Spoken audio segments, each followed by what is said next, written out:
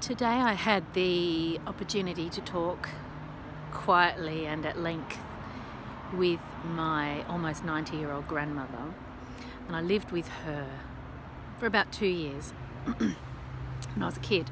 And I lived with her because my mother was incapable of caring for me and my brother and was in the habit of leaving us with other family members.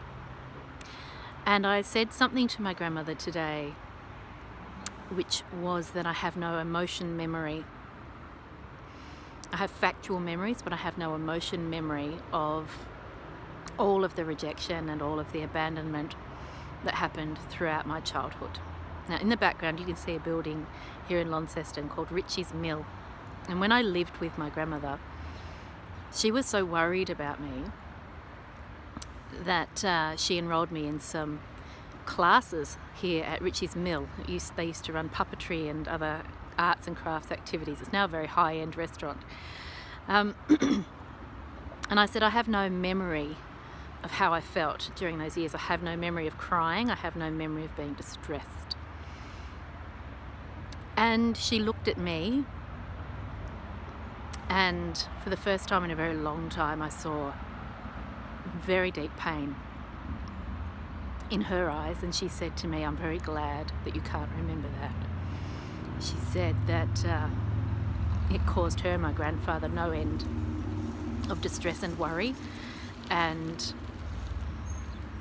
I think she was genuinely surprised that I can't remember how I felt as a child to have been so abandoned.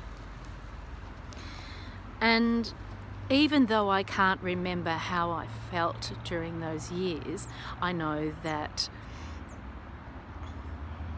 they were formative experiences for me, learning to stand alone and to stand with trust in myself, because that was all I had. My grandparents wanted to adopt me, and I think my life would have been much more stable if they had, even though my father did his very best job. My mother was very disruptive. And I think as a business owner, those experiences, over time I can now see that those experiences taught me how to weather storms, how to not buy into the emotions of situations, and how to just see my way through by just focusing on moving forward one step at a time. So even though I can't remember my own pain from childhood, my almost 90-year-old grandmother today gave me a very strong lesson just by the opportunity I had to witness the pain in her eyes at remembering that pain that I experienced. It was the first opportunity I'd ever had to see reflected in any way from anyone that I actually did feel pain, because I don't remember it. I don't remember pain. I just remember facts. I don't remember emotions. And so, as a kid, I squashed that down. That was my survival strategy. And in my work as a psychologist, I know that kids who do that, if they don't have someone rock solid to pull them through it, they become very unhealthy adults, psychologically speaking. And so thank God for my grandmother who pulled me through. She was my anchor. She always has been. And my dad to some extent. But my grandmother's my business mentor too. So I always have that legacy as well. Anyway, that's as emotional as we're likely to get. I'm going to think a lot more about this. And I'm going to think about some of the lessons